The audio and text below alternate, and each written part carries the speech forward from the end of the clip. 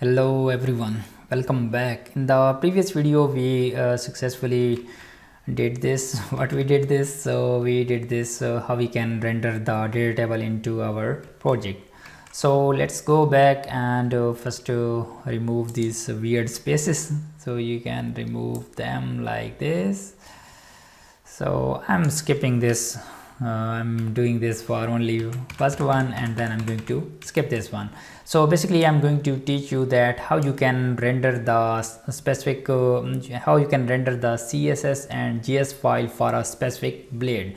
So we are not going to add the data table file into master blade, so we are going to add this into this blade. So how we can add into a specific one, right? So we are going to just add this here. So how you can do this? So you can do this using section tag. So this is not a tag, it's a blade directive. So type this section, and here you need to type styles, because we are going to add the CSS files here. And then I'm going to end section, okay, and section, and here I'm going to add all of the file.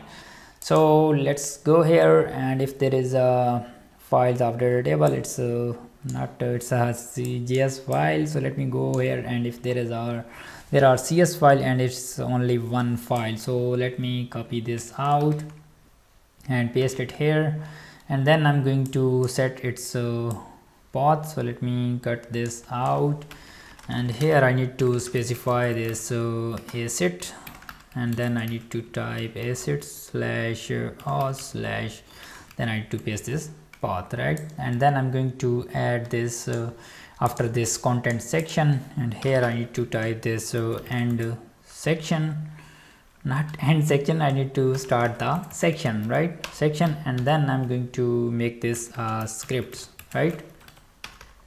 Remember that I need to render them into the master blade, so I will add this after completing this script tag, script section, not tag. Okay, then let's go to the bottom, and here you need to specify your, so basically these are why these two ones are added. So it's this one and this one. Why? Because we are using multiple data table, we are using this one and this one, that's why these are added. So if you are going to use only one, so you can identify that which ones are the actual file, so you can get their path. Okay, so I'm going to copy this one.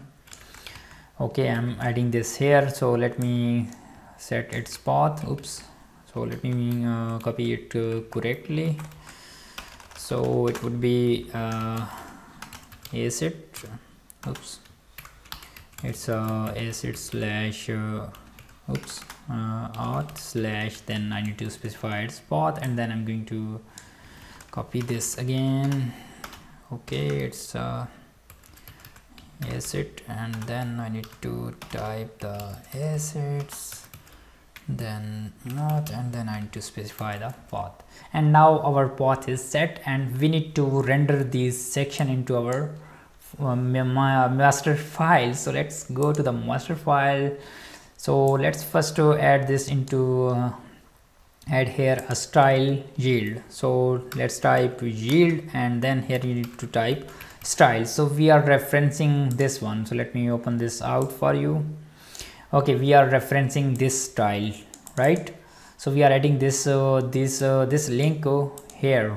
So after this file, this link will be rendered here. So let me show you that how it will be rendered. So close this out and open this localhost 8000, and then what is the name of the file? So it would be let's go to the index file. So let me close this dashboard.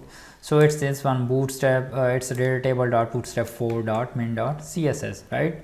So let's click on this Control U, and here let me check the video size. So it's not going bigger. Okay, so let's check that, and yes, this bootstrap4.min.js. so it means that this file is rendering here. Why it's rendering here? Because we defined this yield here. So whenever we define the yield, if I add this here, so this will be rendered before this bootstrap CSS. Great. So we added this style, and then we are going to add yield directive. So we are going to add this before this app.js. So here I'm going to add this yield, and it would be a script. So we are defining this one, so let me open it for you. Okay, we are referencing this one, so it will load these two files. So let's go here, and now the time is to give it a refresh, and then we are going to open this out.